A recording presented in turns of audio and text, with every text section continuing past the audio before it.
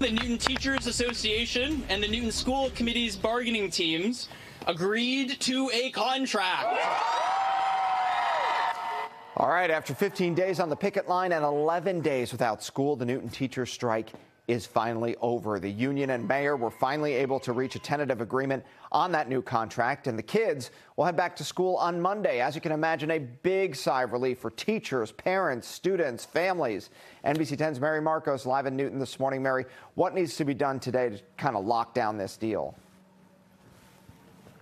Well, the school committee is scheduled to take a vote on this at 10 o'clock this morning, and both sides will need to vote to really seal the deal. But the tentative agreement means kids will be back in class come Monday morning.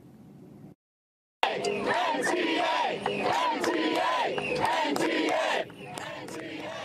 A roughly 2-week stalemate ended last night when the Newton Teachers Association and the school committee finally agreed on a contract. The negotiations wrapped up before a Sunday deadline in which the state would have increased fines to $100,000 per day. The 4-year deal calls for increases in cost of living adjustments, up to 60 days of parental leave, more social workers, higher wage for paraprofessionals, and more prep time for teachers.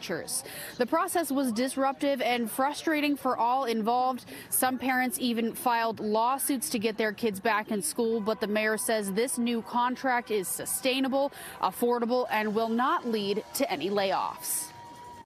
We're all breathing a sigh of relief. We're certainly getting ready for Monday morning,